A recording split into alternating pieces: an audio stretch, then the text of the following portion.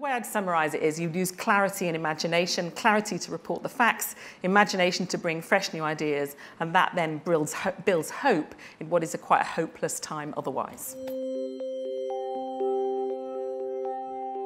We've moved into an era where it's being proposed that truth no longer matters in politics.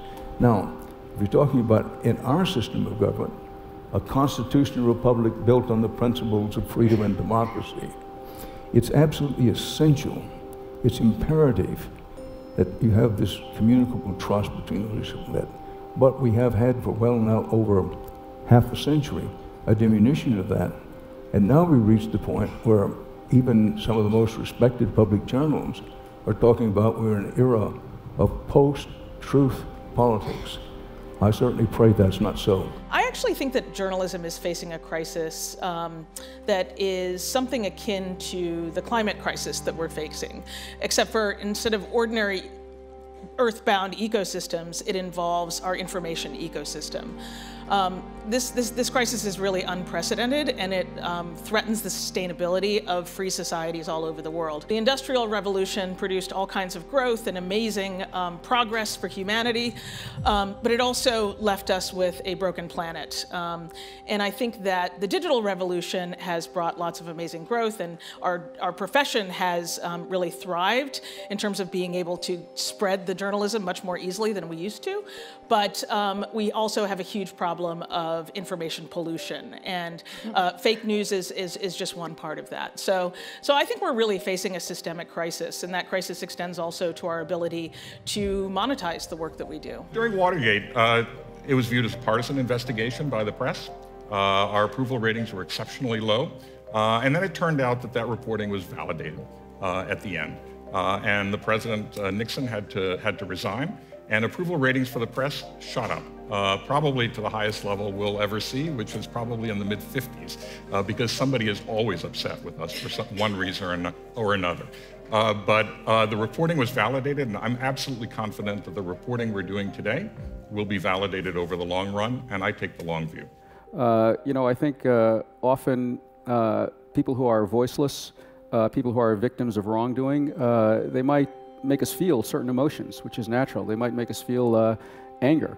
And I think it's appropriate to let that anger drive us to get to the bottom of the story and get to the truth. I don't know if you've seen the movie Spotlight, but there is a wonderful scene where you see us constructing a database of priests who we believed were suspect. We kind of figured out that in the annual Catholic Church directories, certain priests had strange-sounding assignments like sick leave or special assignment or emergency response, and we figured out that those were euphemisms for priests who had been accused of sexually abusing children and had been put on the shelf in one way or another. So as you see in the movie, if you've seen the movie, we went through all the church directories going back 20 years by hand, literally, finding every single priest with a funky sounding assignment, and we put them into a spreadsheet, and we did histories on every single one, the various parishes where they'd worked, and it ended up being a terrific guide to our work. It was a very, very involved process. So sometimes getting to the truth of a story involves building your own database, creating your own work of reference. I think we need to be much more diverse to represent the societies we report on, otherwise we're going to be alien and in some weird separate bubble. We need to be meaningful. I think the way the digital revolution has impacted on a lot of journalistic organisations has led them to doing kind of mass clickbait, misrepresenting stories, doing headlines that don't tell the truth, and then not making phone calls, just churning out. There's this phrase, churnalism, not journalism, and I think we have to step back from that and do something meaningful. And the way you do that, and that's the fifth principle, is that you report fairly on people as well as power. Reporting is the main thing that journalists do that is very hard for other people to do because it's so labour intensive and so difficult and complicated. And while the world is awash with opinions and made up stuff, we can report, we can go on the ground, and we can report both on the powerful and the impact on people that those decisions that powerful people make have. If you think about it in a certain way, it is really the success of like the primacy of the question over the answer.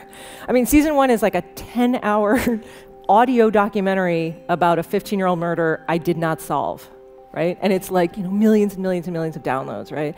So I don't know. I feel like I'm driven by my personal confusion as a reporter. Like the more confused I get, I feel like, okay, now I feel like I'm getting somewhere.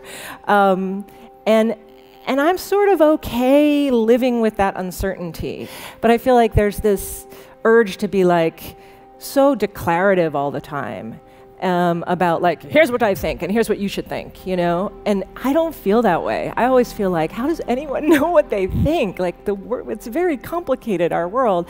And so like, I feel like so happy if people are starting to ask the same questions I'm asking about basically like our country, right? Our democracy, like what about the criminal justice system? Why are we sending people to Afghanistan? You know, like if regular people like me can start asking those questions instead of just looking for an answer or something to grab onto and repeat, I feel like, yay, we have done our job. Well, what about the incurious? And aren't those the people who actually most desperately need to be informed? And the vector through which those people had once been informed was often through local news, and there's been this tremendous collapse in local news, as I was saying earlier. You know, you switch on your local television news to figure out what's going on with the traffic, and then in the middle you'll see a report about, you know, the mayor and the, you know, whoever it is that's the corrupt cop that was just brought down and busted. All of that ecosystem created an ecosystem that engendered a certain amount of trust and confidence in the community. And what you've seen is in places where there's been a reduction in local reporting, you have lower voter turnout, lower voter participation, you have fewer candidates standing for public office. So of course, I didn't think all of this just immediately right off the top of my head when I made the decision that I was going to make this switch. But I think very much in the back of my mind was this idea that it's an unhealthy world where it's a kind of winner take all. And if you only have, you know, the New York Times, the Wall Street Journal, and a handful of cable news organizations, and with this shift towards consumer revenue, meaning subscriptions and paywalls, I was deeply concerned about the notion that high quality news would essentially only be available to those who could pay for it. I think people in our newsroom are more animated, more motivated than they've been in a long time. They feel that they play a very important role in covering this government and covering our politicians and our policymakers. And what we're hearing from the American public, notwithstanding polls like that, what we're seeing in our subscriptions, what we're seeing in terms of traffic to our sites, all of that, we're seeing that people have begun to appreciate the role of the press in a democracy in a way that they have not in a very, very long time. For so long, the American public has taken the press for granted. They haven't really understood our role in the democracy. They didn't really support us. Now what we're seeing is a huge increase in subscriptions, for example, to the Washington Post, because they want to support quality journalism. They're concerned about people who are spreading absolute falsehoods. They're concerned about people who are trafficking in crackpot conspiracy theories. And they know that if they don't actually support quality journalism, there will be no quality journalism. We're in a whole new cosmos, journalists.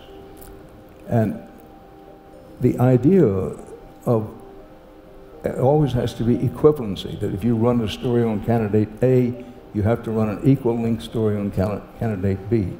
And if you lead the newspaper or the newscast one day with candidate A, you must lead it the next day with candidate B, is not serving the public very well. And there is, and I do not exclude myself from this criticism, that journalism needs a spine transplant. It requires some guts to say, when something is demonstrably a lie, when there's no question about it, that it be called a lie. There's always has been a great reluctance to do that, including my own reluctance to do that.